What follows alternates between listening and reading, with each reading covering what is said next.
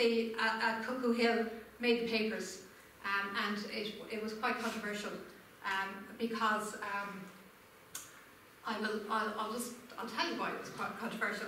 So this is Egon O'Rahilla. He gives a great account in the Tipperary Historical Journal. I think it's 1990, and it's online. So have a look at it. It's absolutely brilliant. It's also very funny. But they've come in to the Haggart in Heffernan's farm, and they're at the back. And then there's the house. And here are the Free State in the front yard. And there's the machine gun. Jim Nugent set up his machine gun against a sort of a trellis or a wall, a small wall, and they're firing out. But James Heffernan and his workmen are in the front yard. And here come, all they can see are Free State soldiers bearing down on them, also shooting. And this is a terrifying thing as a civilian. They take cover, but there's a lull in the firing, so he waves his handkerchief and he says, "There's nobody here, just us. So it's okay, just stop shooting." But he claimed actually that the Free State soldiers actually increased their shooting at that point. But anyway, they eventually stopped, and along, we don't know, but Egon O'Rahilla says, down into the yard, into the Haggart where the IRA were, comes a young private, John Hanley, and he's mowed down straight away by a machine gun fire.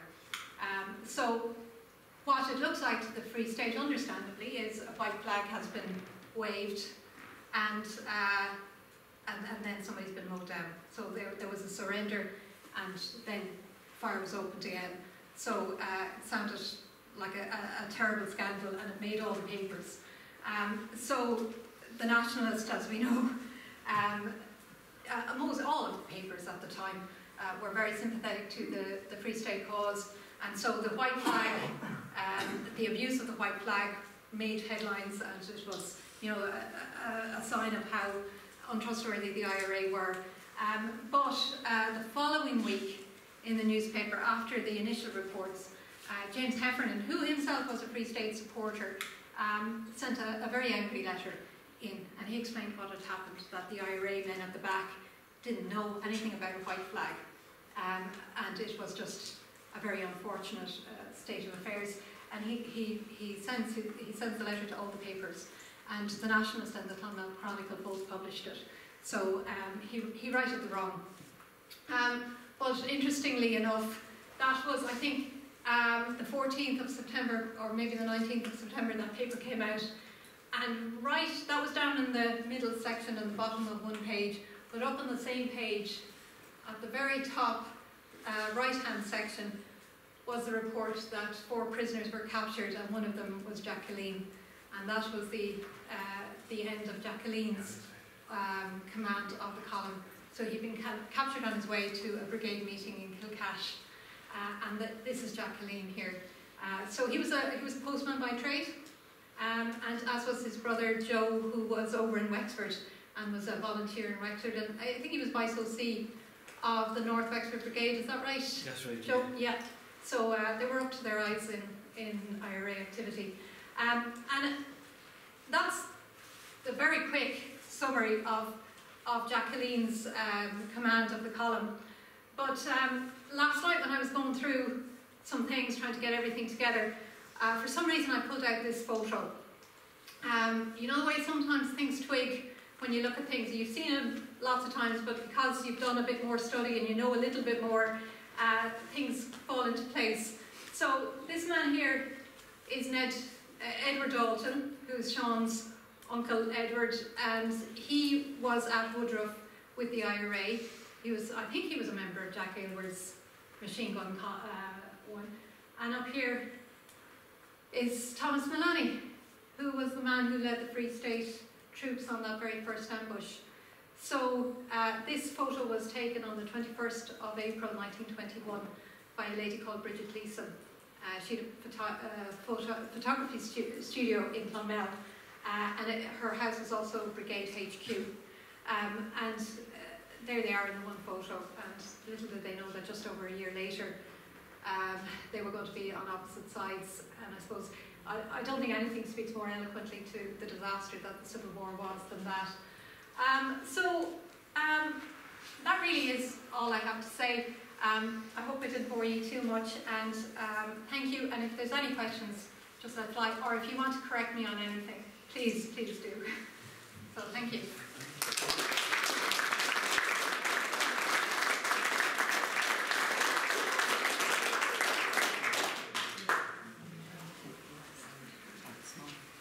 Anyone have any questions? No? Yeah? Was there any sense from the IRA troops, I suppose, locally, that they were achieving something, or that even at the end, you know, was there a sense of remorse, or was there a feeling that they had made their position known, or, you know, it's a difficult question. Yeah, it is a difficult question. I think, I don't know. I think maybe Sean, you might be better qualified to answer that. No, you're better qualified. Oh. Thanks, Sean. I think there was very little heart for a fight, and I think you'll see time and time again it was the more professional soldiers that really were the ones who came through in the action. A lot of times they were fighting their friends. You know, I mean, they knew Tommy Ryan, the IRA knew Tommy Ryan, Tommy Ryan knew them, and the same with Thomas Mullany.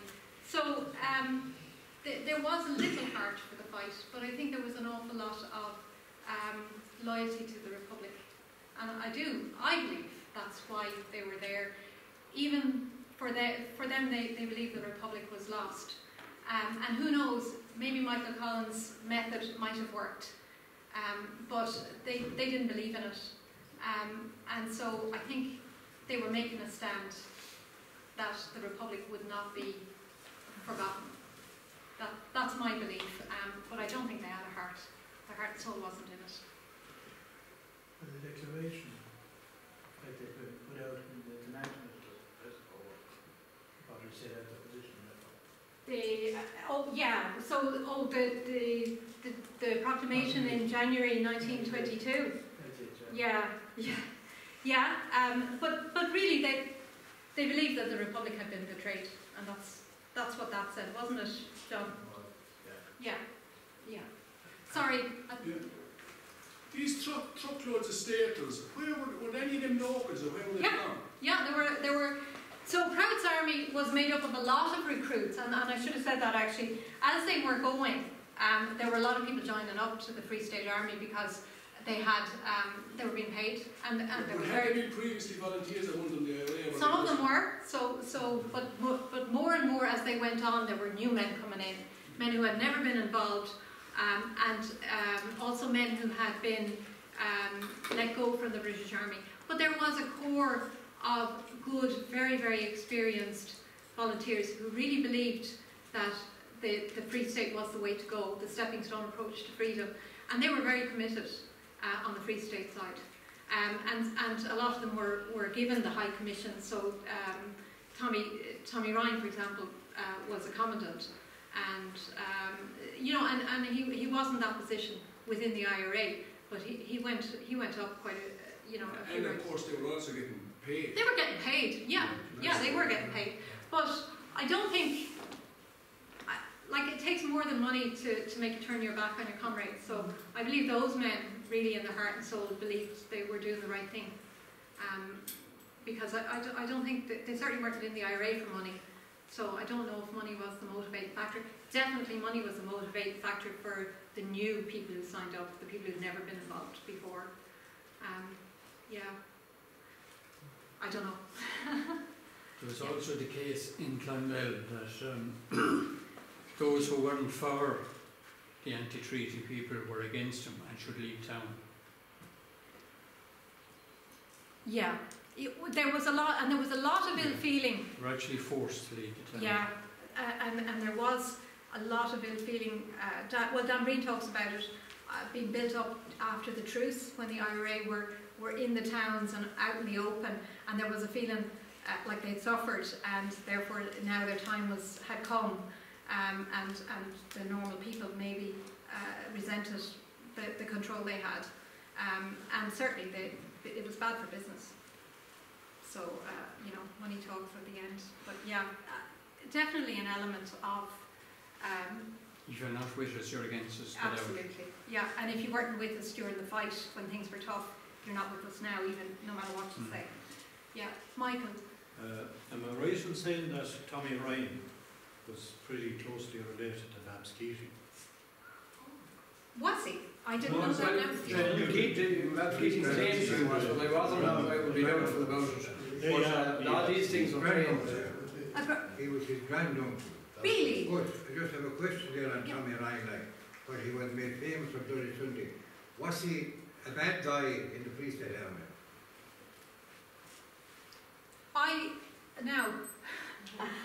don't know, but I don't know because I haven't really studied that side, his career enough to know. Well, as far as I know, my father served with him, and like, it's to get to a position of importance, in you had to be tough and you had to be determined. So like. But that was true within the IRA as well. Oh yeah. There was no room for anybody. But, as far as I know, he spoke earlier there about Jim Nugent filing in from up over the town. My father, I think, was in one of those marches to Mass that morning, because he often spoke of the chap that was shot. Your man was, what was he doing, Sean? The chap that was shot in the window. Was he shouting up the IRA? He was a prisoner, I think. Yeah, but he was shouting up the IRA or something. That's right, he came to the window and he wouldn't go away from it. Like, my recollection now, what my father said, that, you know, your man, he was told to sit down and get the hell out of it, but he wouldn't anyway, so some sniper fella shot him. Yeah. But anyway, Jim Nugent's guns were fired down at my father anyway. Yeah. And then It's personal at that point. Funnily enough, Neil, I don't want to... He missed them anyway, so did he? As a young fella, I travelled a lot into Redmondstown in a pony and trap, because that was the only means of transport we had in the 50s. And the main reason, well, my mother, they came shopping every Christmas to Clonmel and Lord Mercy and Paddy McGrath and Draper and Gladstone Street. They'd get tea off of him until they'd be able to pay it, and whoever was getting confirmation of him, you know, Paddy McGrath loaded all of us anyway, all the way up along. Now I don't know what the connection was, they obviously knew Paddy McGrath. But like, the point I'm making is, we came by trap, pony and trap, through Redmondstown, but my father never spoke of the ambush with Frank Thornton. And it was later on, like, in life that I found out about, and no, he didn't talk, he spoke of some things and then he wouldn't talk of other things. But you know, it was funny that such a fairly major guy was shot in Redmondstown and he never told us about it, and I don't recall him. Yeah, that's it. Probably when he was shot, and he was out of the Civil War, that probably he didn't want to talk about it. Yeah, and he was out of the Civil War. Oh yeah, he wasn't expected, Thornton wasn't expected to live. But I was talking to Pádraig Thornton, who Frank's son, and Pádraig was going to be here tonight, but he couldn't make it. But maybe he thought Tipperary was still too hot for him. But anyway, I promised we'd be kind to him this time round.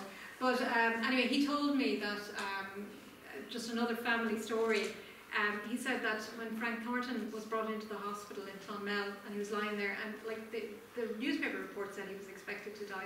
He had 10 or 11 bullet wounds, and he was lying there, and he said, he started talking, and the nurse was like, what's going on? And anyway, he fell asleep and he came to, I think, and then he said, oh, it was lovely, my brother came to see me. And she looked at him and she said, where was your brother? And he said he was just there at the end of the bed, and he spoke to me. And that was Captain Hugh Thornton, Frank's brother, who was killed in Clonakilty. Just a few days later, he was actually on his way up to see Frank when he was shot and killed in Clonakilty. So that's just the tragedy, and it was at that time that he saw him at the end of the bed. So just one of those sad stories. Yeah. You don't get those in the history books, do you? No, you don't need. No. Just in relation to Tommy Ryan and Dan Breen, Tommy Ryan and Dan Breen actually remained quite good friends post-Civil War, and in one of the conversations that they had, it was in relation to the Battle for Carrigan-Shore, not sure where the location was now, but Breen's column had been dug in, and Tommy Ryan actually moved in on their left flank, and the Ryan's recruits were nearly all raw recruits that were only after joining, and when the gunfire started, a lot of them actually started to run for it, and trying to encourage them, Tommy Ryan went out in front of his men, and he was, we'd say, running up and down, trying to encourage them, and for some reason none of the bullets seemed to come in his direction, and he thought he was extremely lucky, but in the conversation that they had afterwards, Breen said to him, "I could have shot you at least 40 times, he said, but for all time's sake, he said, there was no way I was going to do it. And I think that epitomises kind of the relationship that was there between a lot of them, that they might have fired guns, but very often they weren't aiming very hard to hit someone that they actually knew. We come from around the same area as Common and Tommy Ryan. And while he got a lot of fame in the Bloody Sunday, but the general opinion in that area outside would be that he wasn't a good guy in the Civil War. The people compared him to Dick Mulcahy. And by Christ, he wasn't good either. So you've asked me a loaded question there. Good coverage of his part in Bloody Sunday. Right. But definitely, as the stories that I would have got outside, and I lived only a few miles away from where he was, that he wasn't good, and that he was probably one of the worst in the Civil War, especially in his own local area. Oh dear. And Well, I yeah. don't believe himself and Dan Breen would have been friends. I don't think they would have been. Just, I might be able to put something onto that. I don't think myself. Is in 1964, Tommy Ryan wrote a letter to us, later 65.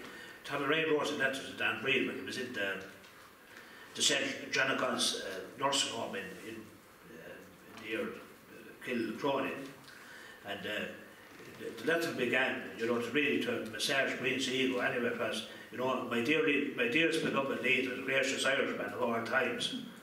And what he was asking from Dan Breen was, to make an appointment to go and visit him. But he was going to a wedding in Wicklow, a family wedding in Wicklow, and he called on his way to visit Dan Breen. And the next letter that went between them was, he wrote to Dan Breen again, saying how sad he was to hear that when he called to the nursing home that Dan Breen wasn't able to see him. And Dan Breen got the two letters and he sent them to his son Donald. And the kind of gist of the letter to his son Donald was, did you ever see such a heap of nonsense in all your life? So the end of it, he mightn't have been that strong, but certainly the friendship wasn't either. Sorry, yes. Hi. Sorry, my voice isn't great. But out in Clareland, the 1st Battalion area, her family home in Maidstown, during the Civil War, both sides